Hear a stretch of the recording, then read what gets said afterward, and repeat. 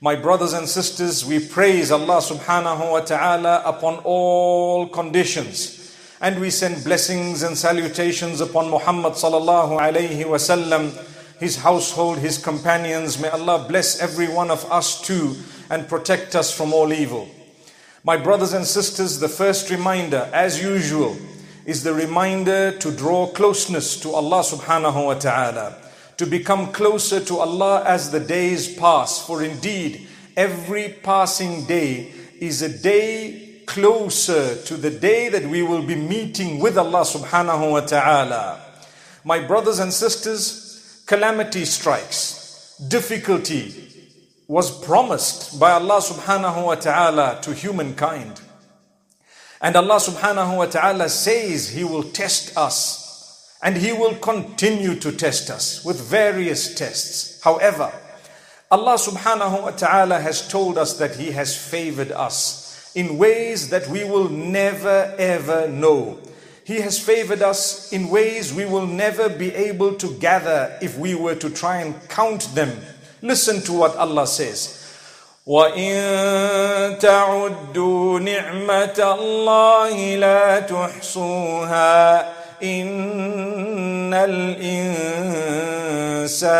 لَظَلُومٌ كَفَّارٌ. Indeed, if you are to count the favors of Allah upon you, you will never be able to count them all. And indeed, man is not only oppressive, but ungrateful too. May Allah not make us from among those who are ungrateful. So my brothers and sisters, in every difficulty and every hardship, there is always a silver lining. There is always ease. In fact, there is more ease than hardship in every difficult situation. Take a look at those, even the non-believers, who have succeeded in this worldly life that is very temporary.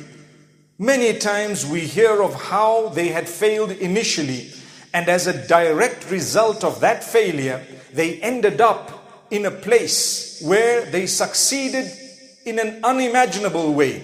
Many have dropped out of colleges and then succeeded. Many have lost in business and then succeeded. Many have been fired from their employment and then succeeded. Wasn't this Allah subhanahu wa ta'ala who knew and knows the future always? May Allah subhanahu wa ta'ala make it easy for us to comprehend and understand. We are definitely going through challenging times across the globe at the moment. But my brothers and sisters, a lot of goodness has come out of this. What I've learned from Covid-19 is something amazing. Yes, as difficult as it is, and as much as it pains us to see those affected and to see it spreading and to see the toll rising and many people losing their lives on a daily basis, as much as it pains us and we keep praying and we keep trying, let's look at some of the positives.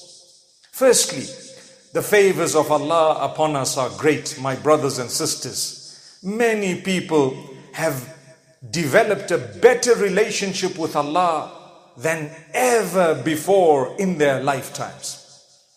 People have realized the presence of Allah, the reality of where we're heading, how temporary this life is and how quickly it can actually be taken away. We are definitely going somewhere.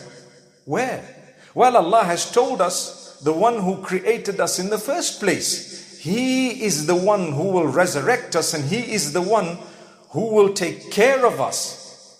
Subhanallah, it is something amazing. People are starting to ponder over the Almighty for the first time. Those who've never had belief, those who've been weak in their belief, are starting to think about the Almighty, starting to turn to Him. People who've never prayed have started praying. People who've never thought about being modest are now taking it more seriously. People who've never thought about the prohibitions and why they are there have now started staying away from these prohibitions. Is this not, in a way, part of the favors of Allah subhanahu wa ta'ala? Let's take a look at the first point. Gaining closeness to Allah.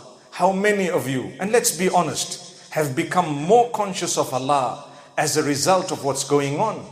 As a result of witnessing the helplessness of everybody across the board.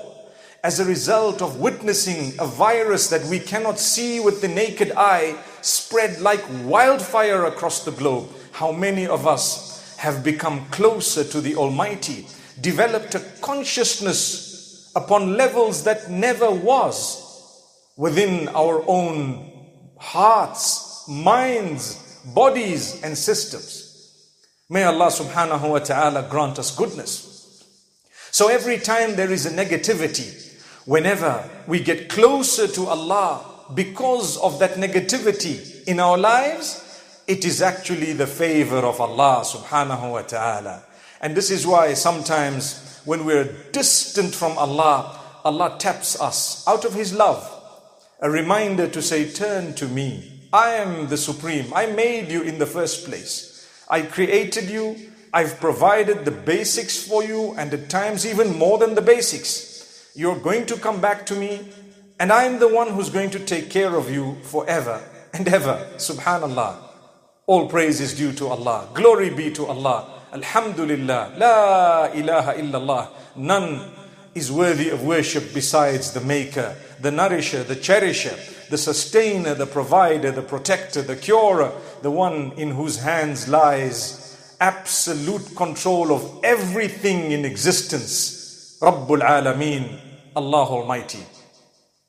My brothers and sisters, how many of us have started praying 5 times a day, even if it means simply the farad, that which is compulsory?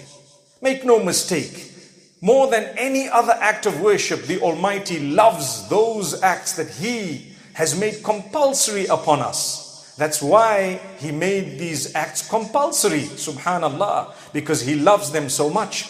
So even if we have started with only that which is obligatory or farad, we have succeeded to a great degree, and Allah's favor is manifest and clear.